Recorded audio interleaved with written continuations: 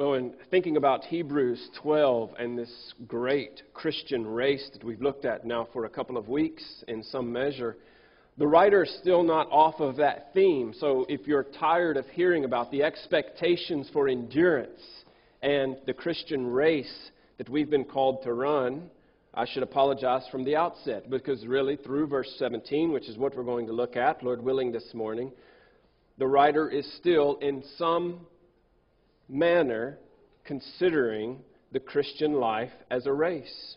He does take a break right in the center and use an illustration of a family in order to help us understand the sovereign love of God. But by and large, he's still encouraging us to run this race. And he's encouraging us to do it in a way that we could actually set up as an outline based on the three previous songs that we've just sung together. When trials come, and they will, I'm willing to bet that everyone in here could say, trials have come. Many are in the midst of them now or have been recently. Some of you will wake up tomorrow morning to a new one. If you haven't experienced any trials in the Christian life, you haven't lived long enough. Just wait. But when trials come, our goal is to respond in the way that the hymn writer did in the second hymn that we sang. It is well, whatever my lot, whatever God has called me to walk through, whatever course He has set before me, I will say, it is well. Why? Because He is God. Because He's in control and He loves His people. And the only way for us to respond when trials come by saying it is well is if we are keeping our focus or our gaze on Him, surveying Christ, or as the hymn writer says it, surveying the work that He has done on the cross. When I survey the wondrous cross. That's the expectation here that the writer is giving to us, that he's laid out for us. A persevering, regulated effort that's progressing. That was last week's message in a nutshell. Laying aside every encumbrance that gets in the way and all of the entangling sin that so often keeps us from running well, and fixing our eyes on Jesus. Now, it's very likely that at this point you're thinking this is enough stressing on the expectation of endurance. I'm weary already. And the writer of Hebrews has us in mind this week, preventing us from growing weary and being faint-hearted. But think about it. A couple of weeks now, focusing on the expectation of enduring and pressing on. But think about the past week. To what degree have you really pressed on in the Christian race? Are there any encumbrances that are quickly coming to your mind that you have consciously in the past week laid aside in order that you might run better? Are there entangling sins that you know are there that affect you so often? Darling sins that you've laid aside in order that you might continue running and not be entangled so easily in them. How many times in the past week or 10 days have you taken the opportunity to still your heart and reorient your eyes, the eyes of your heart, to Jesus?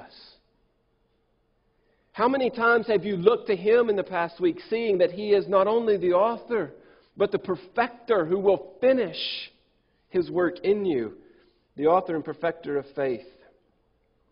How often in the past week have you looked at His life of endurance, looking at the race that He ran?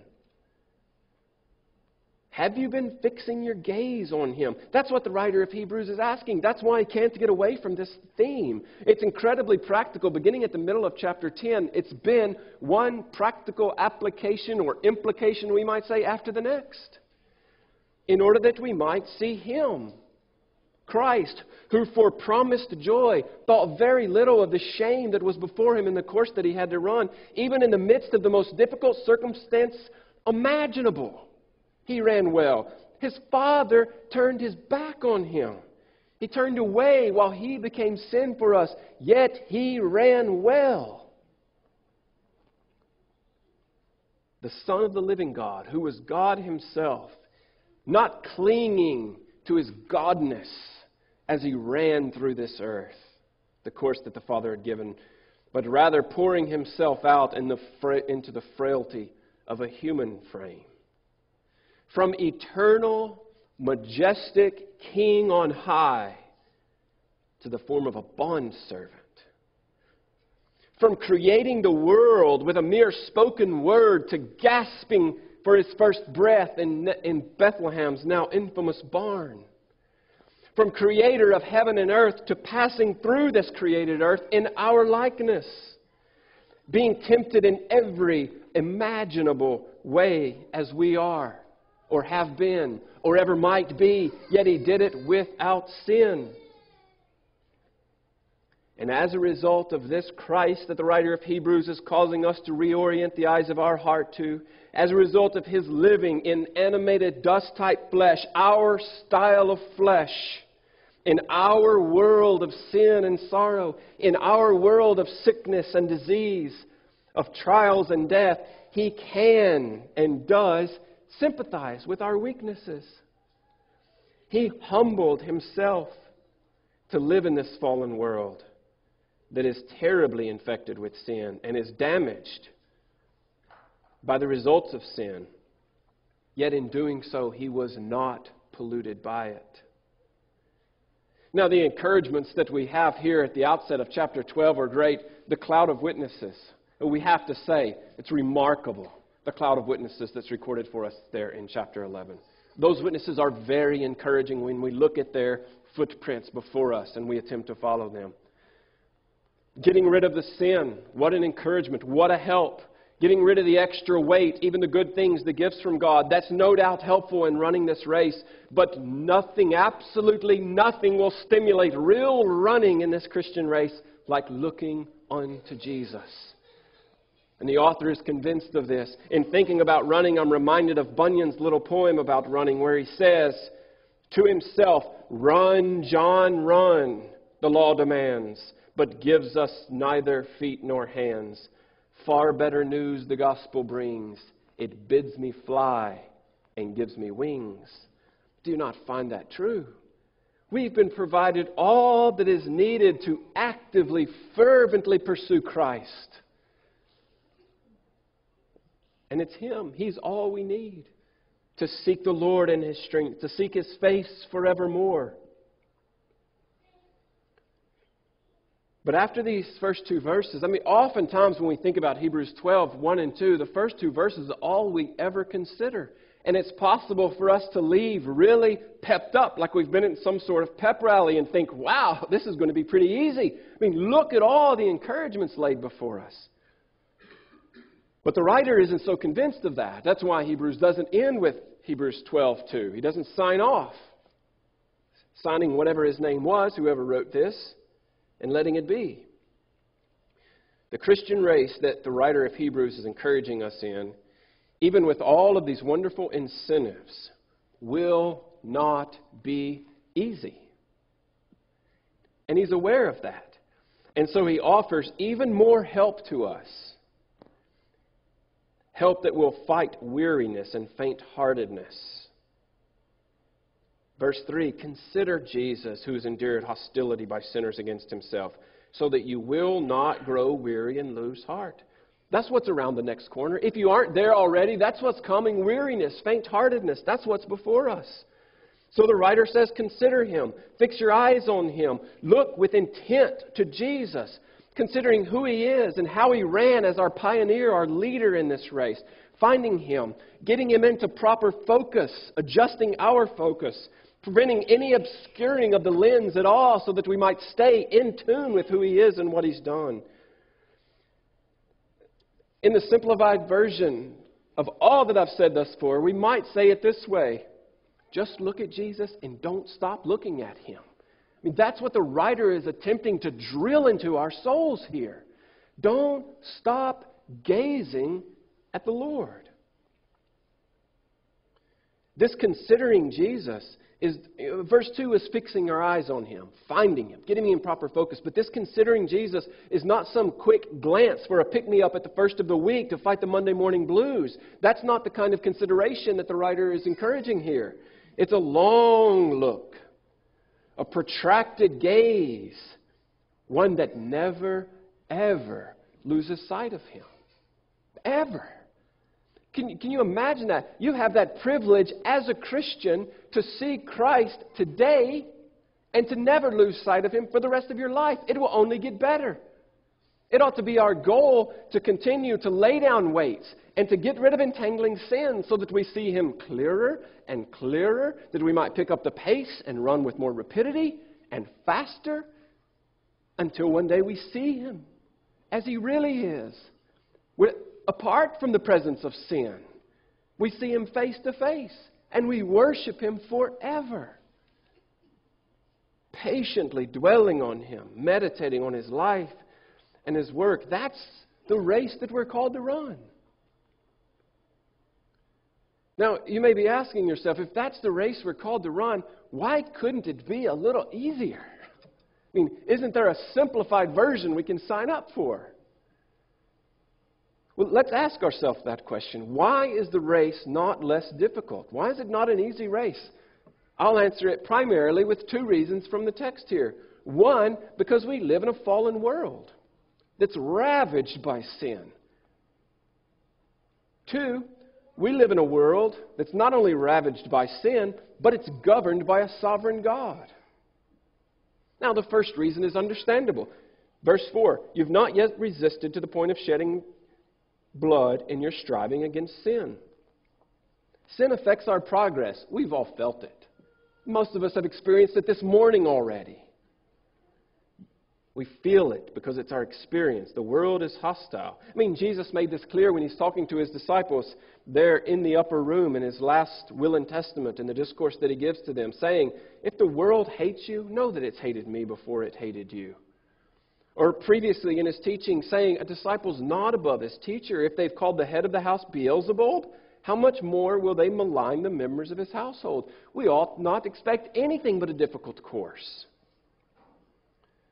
So the race that we've been given to run is difficult, but because we're running a course in the midst of a sinful world. Now, the second point I mentioned could seem a little strange. We live in a world governed by a sovereign God, therefore, it's a difficult race.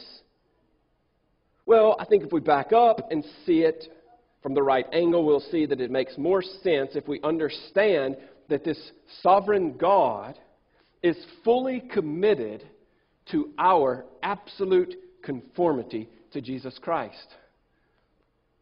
And I hope that we will see how these things combine. We've been called to run a course through a sinful world by a God who is committed to us being conformed to the image of His Son. Not just in the end, but all along the way. And before the writer focuses at all on these difficulties and spells them out, he gives us the remedy right from the outset, saying, consider Jesus. Consider His enduring of all that this dark world threw at Him. Do you not agree that Christ had more difficulty thrown at Him than you ever will or could even imagine? None of us are going to be called to run through a course that contains the white-hot wrath of God. None of us. Consider Jesus, His withstanding of scorn and ridicule from us-type sinners. Yet He ran well. Peter, concerning this course, said, Christ suffered for you, leaving you an example for you to follow in His steps. He committed no sin. No deceit was found in His mouth. And while being reviled, He didn't revile in return. While suffering, He uttered no threats. But He kept entrusting Himself to Him, to His Father who judges righteously. And the crucifixion is the culmination of this life of endurance. Being found in appearance of a man, He humbled Himself by becoming obedient to the point of death, even death on a cross. That's why the writer of Hebrews says, consider Him. Encouraging us to be incredibly diligent about consistently using all the means of grace that are at our disposal, refocusing daily, at the least, if not moment by moment, on the goal, on Christ Himself, exercising real dependence on Him and His strength, following Him who is our leader, the author of this faith, fixing our gaze continually on Him. Consider Him because it's a hostile world that's devastated by sin, sin that will cause, as the writer warns us here, weariness and faint-heartedness. It will. And in your race thus far, the writer says to the original readers and all of us, because we're still living and breathing, it applies to us as well.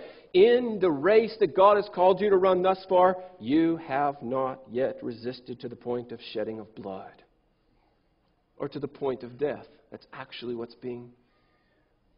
that's actually the intended meaning here. Not one of us have resisted sin to that point. We see this in the life of Jesus from the passage in Peter's letter. He resisted all the way to the point of death. He Himself bore our sins, continuing the passage in 1 Peter 2. He bore them in His body on the cross so that we might die to sin and live to righteousness. It's by His wounds that we ourselves are healed. You've not yet resisted to the point. There's an expectation here from the writer of Hebrews that you are indeed striving in some manner, that you are resisting sin, at least in some degree. To some degree, you must be fighting against sin. The writer of Hebrews expects it from his original recipients, and we ought to expect it among anyone who claims the name of Christ. He isn't suggesting here with his statement in verse 4 that you haven't yet begun to strive or resist. He's reminding you that you haven't striven to the point of death. The Hebrews had suffered to some extent. Look back with me at chapter 10, beginning in verse 32. The writer says to them, "Remember the former days when after being enlightened you endured a great conflict of sufferings, partly by being made a public spectacle through reproaches and tribulations, and partly by becoming sharers with those who were so treated. For you showed sympathy to the prisoners and accepted joyfully the seizure of your property, knowing that you have for yourselves a better possession and a lasting one." They had suffered to some extent, but evidently, based on what the writer says here, none of them had suffered to the point of death. Martyrdom had not yet visited them. Consider Jesus, the writer of Hebrews says. Yes, you're facing difficult times. Yes, life is pressing in from every angle. The temptation to quit and return to comfort and ease is growing. It's mounting day by day. But the writer here says it could be worse. You could be being slaughtered, being killed, shedding blood. The first reason that the race is difficult is because we live in a world that we have damaged by sin. And the second reason that we find ourselves weary and faint-hearted, verse 5, you've forgotten the exhortation which is addressed to you. You've forgotten Proverbs chapter 3, in essence, is what he's saying, where we have recorded for us, "My son, do not forget my teaching, but let your heart keep my commandments, for length of days and years of life and peace they will add to you. Do not let kindness and truth leave you. Bind them around your neck. Write them on the tablet of your heart, so that you will find favor and good repute in the sight of God and man. Trust in the Lord with all your heart, and do not lean on your own understanding. In all your ways acknowledge Him, and He will make your path straight. Do not be wise in your own eyes. Fear the Lord, and turn away from evil. It will be healing to your body and refreshment to your bones. Honor the Lord from your wealth and from the first of your produce, so your barns will be filled with plenty, and your vats will overflow with new wine. My son, do not reject the discipline of the Lord or loathe His reproof. For whom the Lord loves, He reproves, even as a father corrects the son in whom He delights." What the writer is saying here, you've forgotten. You've forgotten that God is sovereign. You've forgotten that He's overseeing all that's going on in the world around you, in your life. Don't forget this. Don't forget that He loves you and He delights in you, and He's proving it by disciplining you. I mean, at this point in the text is where the writer moves, as I mentioned earlier, from the picture of a race to the picture of a family. And he's going to come back and finish up the picture of the race a little later. But for now, he is using the family here to describe the sovereign love of God. In verse 7 through 11 here in Hebrews, we could summarize this way by saying this is a commentary on the first 12 verses of Proverbs chapter 3. It's for discipline that you endure. God deals with you as sons. What son is there whom his father does not discipline? He deals with you as sons. No discipline means no sonship. If we are not being disciplined by God, we are illegitimate children and do not belong to Him. Difficulty in life does not equal disfavor from God, but fatherhood. Difficulty in life does not mean remoteness from God, but nearness or closeness. Verse 9, respect is given to earthly fathers who merely gave you physical life. So honor should be given to God who gives eternal life. I mean, that's the easy flow of thought here. Or verse 10, they disciplined us for a short time, as seemed best to them. I mean, just build two categories in your mind. Earthly fathers discipline for a short time. They're only in your Father's house for a short time. God disciplines with eternity in mind. I mean, ideally, we as earthly fathers will do the same with eternity in mind, but typically we're working in one specific area when it comes to discipline. And oftentimes, as seems best to us, as the writer of Hebrews says. But not so with God. He disciplines solely for our good. No ulterior motive. No selfishness involved. No laziness on His part. No letting anything slide.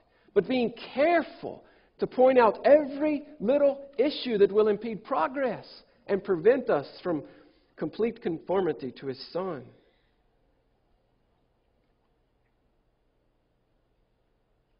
We discipline for a short time, what seems best to us, but He disciplines, the writer says, for our good. What is our good? That we may share His holiness. That we may be like Him.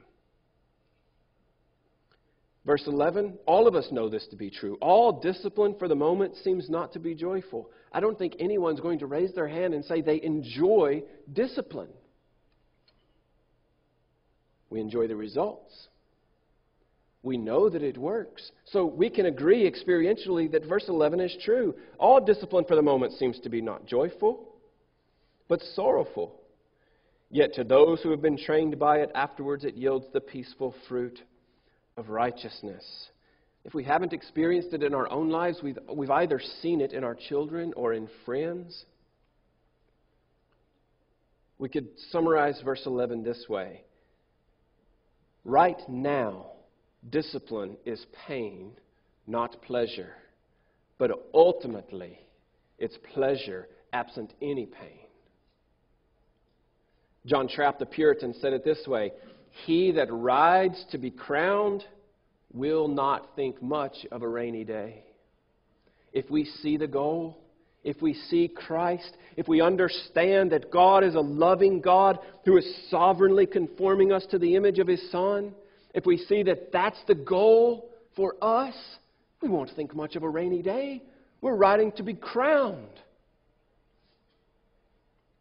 Or Habergal's famous hymn, light after darkness, gain after loss, strength after weakness, crown after cross, sweet after bitter, hope after fears, home after wandering, praise after tears, sheaves after sowing, sun after rain, sight after mystery, peace after pain, joy after sorrow, calm after blast, rest after weariness, sweet rest at last, near after distant, gleam after gloom, love after loneliness, life after tomb. After long agony, rapture of bliss, right was the pathway leading to this. That gives us a right understanding of how to accept the discipline of the Lord, the difficulties in life. When we begin to see that He's sovereign and that He's loving and that He desires for what the writer of Hebrews is encouraging us to do to happen. When we are reluctant to lay down those weights and we hoard in the deep recesses of our heart those darling sins, God will orchestrate our path to make it a little easier to lay them down, proving to us that we can't run the course all the way to the end holding on to the weights and the sins. How should we respond to discipline? Included here in verses 5 and 6, a quotation from Job. Job says this. Job knew personally concerning the discipline of the Lord. He said this, "Behold, now happy is the man whom God reproves. So do not despise the discipline of the Almighty." Don't despise it. Don't think small of it. Because happiness comes as a result. Or we could respond in this way, the way that the writer has already suggested, fixing our eyes on Jesus, considering Him, because our assessment of every situation, no matter how dark or glim, no matter how trying or difficult, will make much more sense if we look at it through the lens of Christ. No matter how bad the world seems, no matter how trying our life seems, if we look through the lens of Him, it makes all the more sense. God purposes to make us holy in a world of sin, and He uses discipline in love. Now, I hope you can see the connectedness of these two issues that are affecting us. The race that we've been called to run is difficult. It's not easy, and we are tempted to weariness and faint-heartedness because we're running a course that's surrounded by sin, and we're running a course that's being orchestrated or controlled by a sovereign God who is determined that we will run through untainted by the sin in the end. God, as the sovereign lover of our souls, is working out all things for our good. All things. The discipline that the writer is mentioning here looks and feels tough at times in life. Trying situations, difficult circumstances. Which is why he reminds us, "My son, do not regard lightly the discipline of the Lord, nor faint when you are reproved by Him." We must not miss this, that the writer is warning us here not to despise those times, not to look for comfort and ease or the quickest way out, not to spend our lives running from the loving hand of God, not to waste our time and effort attempting to escape His kind intentions for our lives. He's reminding us to look at and believe that God's tender hand of discipline is producing holiness and righteousness and peace and eternal life. All of those are listed right here in the text. We could summarize it simply this way. This is what the writer of Hebrews is saying. If we know Him, really know Him and understand how He works, it changes everything because it affects in us a desire to be like Him, which will affect how we respond to everything in life. Samuel Rutherford, concerning this very thing, said this, "Faint not, the miles to heaven are few and short. There are many heads lying in Christ's bosom, but there is room for yours among the rest." The miles are few and short to heaven. Do you feel that way? Or do you feel like every day drags on and year after year? When will it ever end? Or this quote from Rutherford as well, "When you're come to the other side of the water, when it finally is over and you've set your foot down on the shore of glorious eternity," Rutherford writes, "and you look back again to the waters and to your wearisome journey, and shall see in that clear glass of endless glory, nearer to the bottom of God's wisdom, you shall then be forced to say, 'If God had done otherwise with me than He had done, I had never come to the enjoying of the crown of glory.'"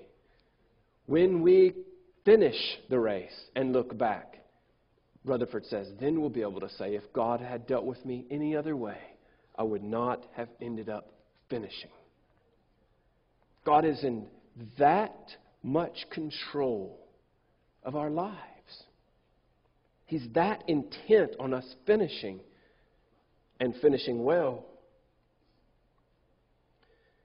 Verse 12 through 17, the writer then jumps back to the race analogy, but he's doing so in a way that he's reiterating the corporate aspect of Christianity. Remember, he began really emphasizing this back in chapter 10 when he said, let us consider how to stimulate one another to love and good deeds and not forsake the assembling of ourselves together. And he continued that theme of this being a corporate race, or we might say a relay that we're involved in, when he pointed out that even these Old Testament saints that are listed here in Hebrews chapter 11, that they all have finished in one sense of the word, but yet they have not yet received what was promised, because God has promised something better for us, so that apart from us they would not be made perfect. Emphasizing the corporate aspect here, this great cloud of witnesses that has run the course already. We're looking at their footprints before us. Christianity, all too often in our day, and it appears to me, it may not be true, but it appears to me that it is increasingly becoming more of an individual aspect rather than a corporate. We're losing the sense in our day of a body or a family or the bride of Christ. It is a race. And when we think of races, we're thinking, the Olympics are right around the corner. Some of us will see some of the races. The majority of the races, yes, they are individual events. But this race of the Christian life is corporate. More like a relay where they have to pass the baton, where all or none win. If you run your part of the relay and it's faster than any other leg that's been run in the history of the world, and the next person on your team falls on his face, you lose. That's the way we ought to be taking Christianity. Not taking our baton and setting out in a sprint, running as fast as we can, saying, who cares about the rest? Me and mine are going to get there. There's much help needed in running the race. God hasn't left us to ourselves. Already He's taken so much away of what's not needed. Sin, encumbrances, weights. And now He's adding a few things that are necessary to finish. Helps that we need in order to finish well. The first thing He adds here in verse 12 and 13 helps us know how to deal with the stragglers. Some of us are stragglers. All of us are stragglers at some point in the race.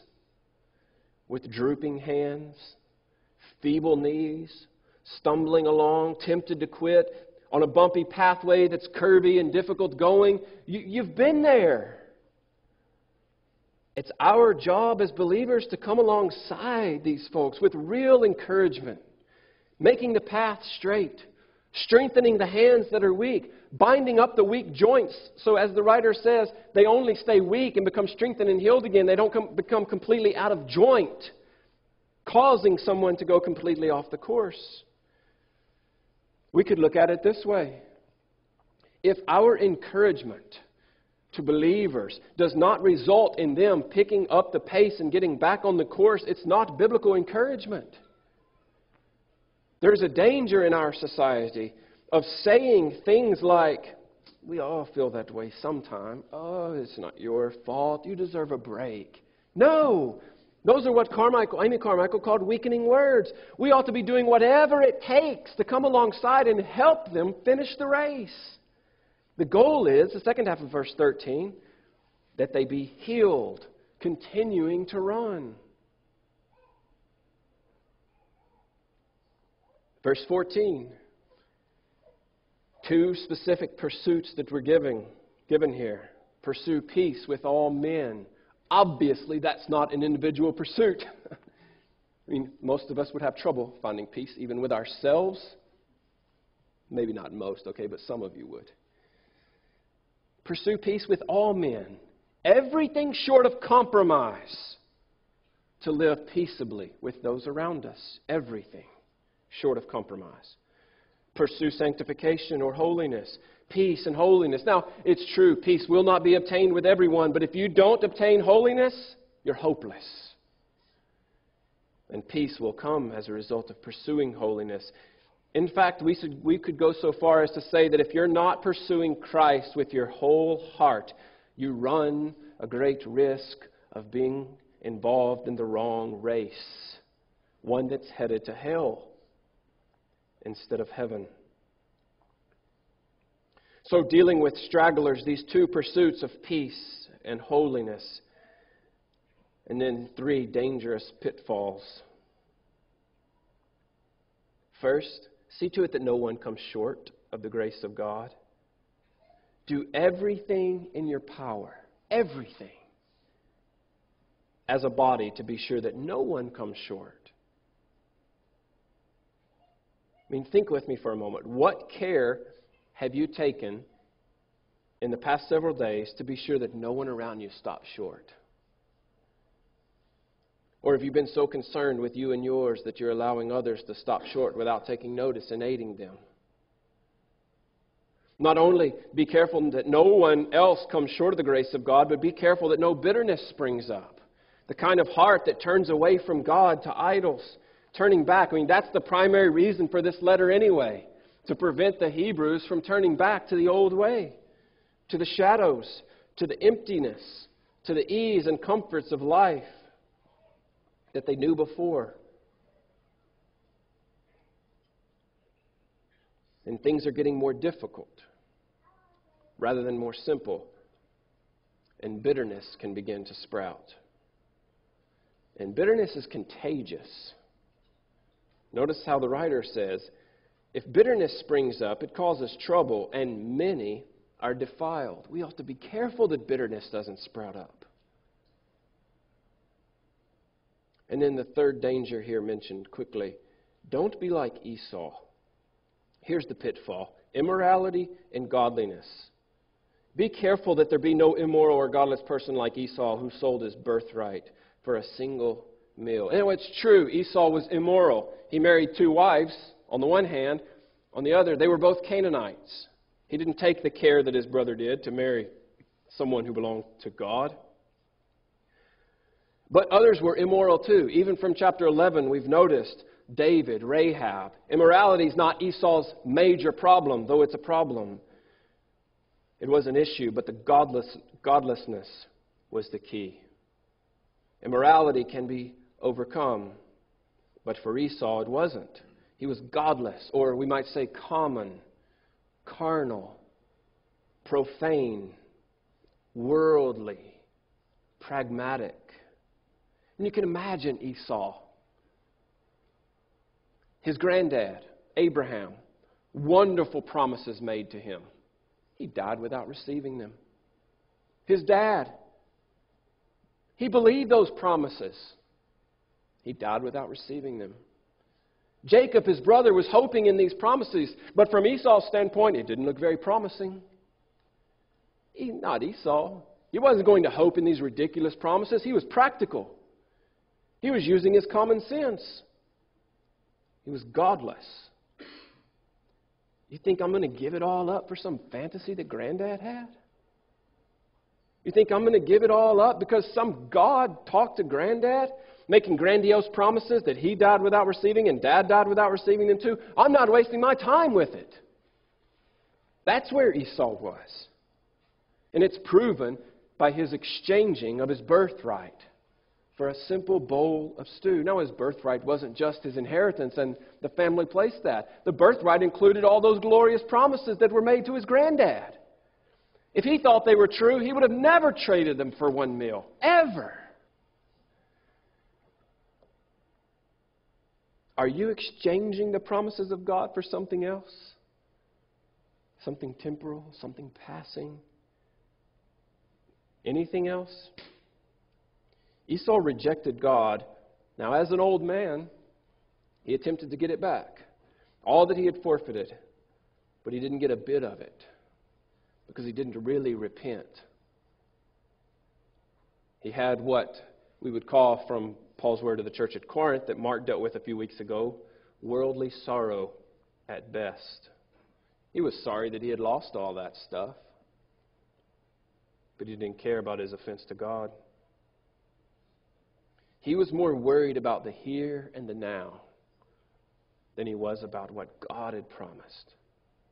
More worried about the worldly and temporal things over holiness and eternal things. If you are more worried about the here and the now, you don't stand to lose a birthright. You stand to lose your soul. That's what Esau lost. This race that we've been called to run together is a race that we cannot run well if our hearts are entangled in all this world's stuff. But we've been called to run. And I think we would have to all agree together that the writer of Hebrews has given us just fabulous incentives to run. I mean, the great cloud of witnesses, the great high priest who sympathizes with us, who endured hostility, who endured shame, who endured the cross, who ever lives now to make intercession for us, who has run perfectly all the way to the end, who sits at the Father's right hand now, lovingly reigning among us. Since we have Jesus, the writer says, let us run together. Run the course that He's marked out for us, avoiding weariness at all costs, avoiding faint-heartedness around every corner. Let us run. And let's do it together for the glory of Christ. This morning, we're going to begin running together, responding, if you will, to this passage by proclaiming His death, proclaiming this Christ who went to the cross for us, proclaiming His death collectively as we take the Lord's Supper together, proclaiming that His body was broken and His blood was shed in order that we might know the forgiveness of sins. His body was broken and His blood was shed for all who believe. For those who are seeking their all in Christ, the table is for. For those who are fleeing the wrath to come and seeking refuge in Jesus alone, the table is open. An opportunity to identify with Christ, who said, "This is my body, take and eat. This is the cup of the new covenant of my blood, take and drink." And just like in the Christian race, there are sins to be laid aside and weights to be left alone. We want to examine our hearts as we come to the table this morning, confessing to God, others if required, and turning from even the small hidden sins that impede our progress of conforming to Christ Jesus our Lord. In just a moment, I'm going to pray, and after we do that, we'll stand and sing together. After singing, Greg will ask us to be seated. Lindsay will continue to play, and then you're welcome to come filing in around by the windows and back up the middle aisle. Eating and drinking at the table, then returning to your seat. And from there, we'll stand and close in song. Before we stand and sing, let's pray together.